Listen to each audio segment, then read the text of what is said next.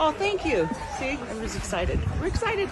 Gray hair don't care. Jennifer Aniston's newest look is sparking praise from fans. The Friends alum is showcasing her silver roots in a new Instagram video for her hair care brand Lola V. In the vid for the new product, Jen sports her signature blonde locks in a half-up, half-down look. But her followers were quick to spot the actress sporting some silver strands.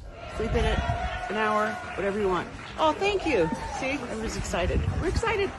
And the morning show star's fans applaud her for showing off her natural look. One comments, "Well done for allowing gray to come through. Refreshing." Another says, "Love the white. Thank you." Of course, the Golden Globe winner is no stranger to turning heads with her iconic hairstyles. She started the hair trend of the 90s with her famous Rachel do, named, of course, after her character on her hit sitcom. And if you thought Jen had any qualms about finding her roots, think again. The 54-year-old exclusively opened up to E! News last year about aging gracefully, sharing, "Universally, we're all going to grow up and get old. You can't deny that. That is a guarantee. But we can be vital and we can be thriving in our older years." She says our society loves to say, "Oh, you're this age, now you go downhill. And now you go off to pasture and that's it, bye-bye. You're no longer valuable or useful to society." And that's just so wrong.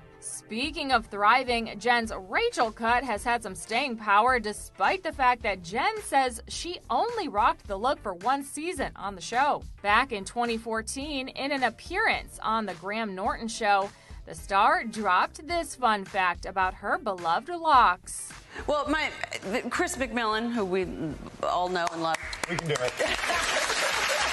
I hope he sees this. Yeah. He'll be so cute. He will. He might see it. Oh, he's back there. He's here. He was loaded when he gave me the haircut. Stoned out of his mind. So, which is true.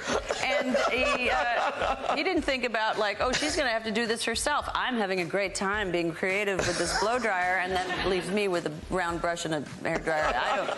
I don't know how to make it look like that.